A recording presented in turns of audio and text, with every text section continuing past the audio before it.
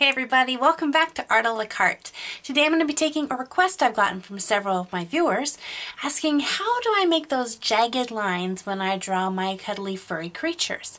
So I'm going to take you through step by step how I do that. So as you can see, I've already pre-drawn up a drawing of a kind of a cartoon take of a mountain lion. I have kept all the lines very smooth around all the edges. There's no indication of fur. Even though I've made in my fur markings, it's all very smooth.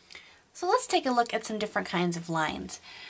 You have your really straight lines, and then you have your gesture lines, which are kind of crazy and go for shape. And then you have what are considered your texture lines, and these are lines that are going to give you or your viewers an indication of some textures going on there. So let me show you up close some different texture lines that you can achieve with your pencil. To add a texture line, you're simply taking and replacing just your straight shape line with something that has a little bit of form to it. See, it's following the same shape, but it's not keeping that smooth line. So how do I know?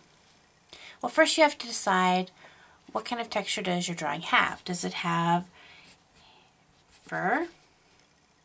Does it have hair? Does it have feathers? Or does it have scales? All these different things are going to have different types of textures. So now let's talk about fur. So fur, just like hair and scales and feathers, you're going to use kind of a different movement of your line to create the illusion of a texture. And usually, like with hair, I'll kind of clump it a little bit together. But just like with the feathers and the scales, I'm not going to have it all the same. I'm not going to go, because that's really not going to be realistic.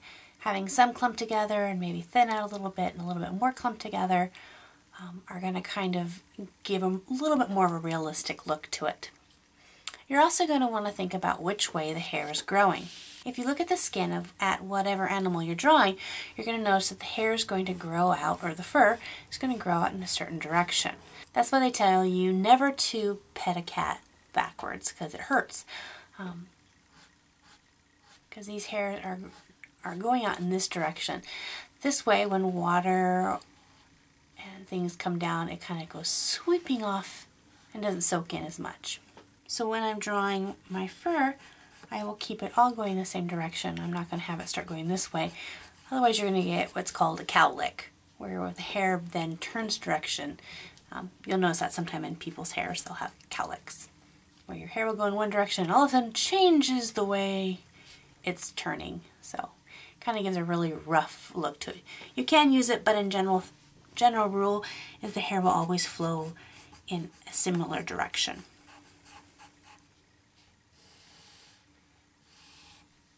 So the change of direction, as you're drawing your fur down, a good place to show some really good fur action is when something changes direction or bends, whether it's in a leg or in a tail. When you find that, you're going to have a little bit of disruption with the fur, and then as it continues on its way.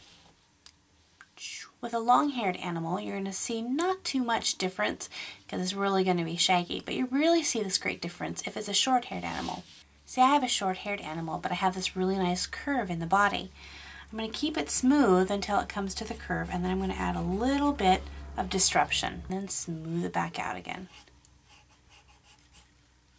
So anywhere it changes direction, I'm going to add just a little bit of pulling out. So it's going to take some practice.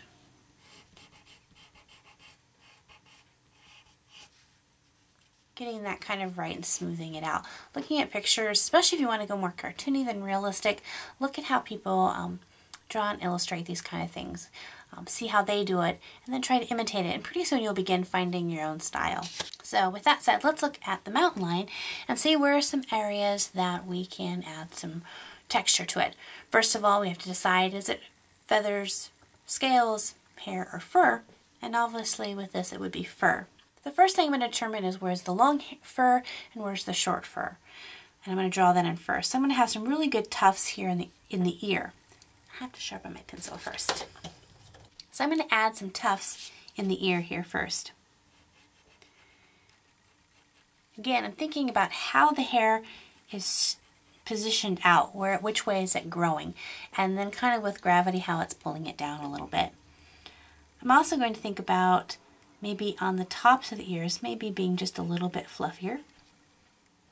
So as it turns around and curves, wraps around, I'm going to add a little bit more tufts. Then to give a little bit of character to my cartoon mountain lion, I'm going to add a little bit of tuft of fur at the top of the head. And I'm going to bring it down just slightly, kind of giving it more of a kind of a cute hairdo kind of look. Then I'm going to look for areas that are changing directions, which are on these cheeks here. So I'm going to keep it really smooth because I want it to be kind of short hair. I don't want it to be long like on the ears or the top of the hair, or fur I should say. But I'm just going to add a couple fur mark lines right along the cheeks. And that's going to just bring a little bit of texture down. Looking down here, I have two types of fur. I'm going to continue on this fur here being short fur, but I want the underbelly to be a little bit longer and shaggy. So to make a difference between these two, I'm going to go ahead and add in some fur lines coming along the chest area.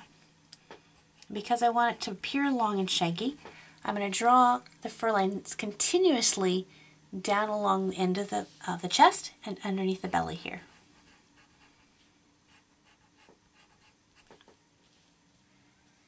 That's going to give a definition that this is longer and shaggier, where this is a little bit shorter fur. But again, I'm going to look now on the short fur and find where those changes of direction are and add some indications there.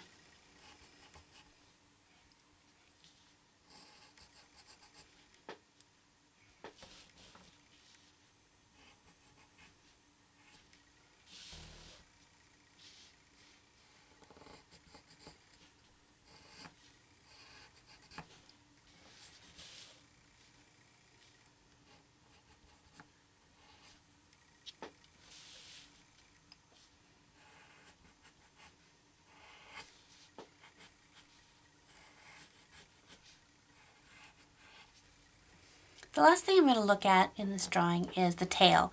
Now I've added my fur lines in the outlines, but I also want to transfer out that in the shape. Instead of having just these smooth lines separate the different tones of color, I'm going to add some jagged lines to that as well.